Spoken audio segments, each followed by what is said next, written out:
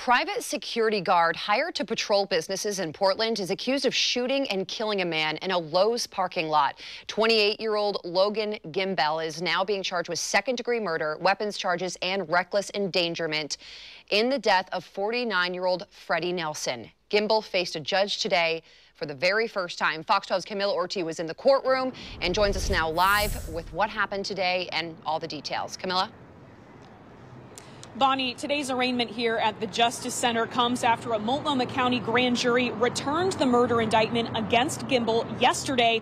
Gimbel pleaded not guilty to all of his charges this afternoon. According to prosecutors, Gimbel, who was working as a private security guard around Delta Park on May 29th, shot Nelson while Nelson was sitting in his truck in the Lowe's parking lot off North Hayden Meadows Drive. Some of Freddie Nelson's family members listened in on the video feed as the judge read Gimbel's charges. Gimbel's mom, Tabitha Griffin, was in the courtroom Friday and told me that all of the facts of the case haven't been shared yet, claiming her son fired his gun in self-defense. Meanwhile, Nelson's son, who we talked to on the phone Thursday, said he's grateful justice is being served. As any mother, any family member, it's very, very hard to see your child.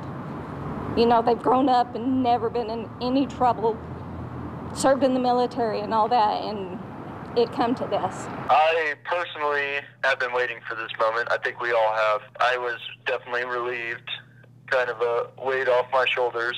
Just, it didn't deserve to go this way. He was a good guy. Gimbel is set to be back in court in January. Reporting live from downtown, Camila Ortiz, Fox 12 Oregon.